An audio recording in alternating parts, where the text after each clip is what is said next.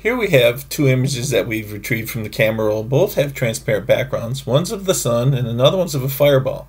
So let's create a solar flare. Let's pull the fireball over to the sun and let's grow it a little bit by pinching and growing. And it kind of looks like a solar flare in a way, except that the fireball is on top of the sun. Now if we select which photo is in front and change it, we'll put the fireball in the back. Now it looks more like some type of solar flare.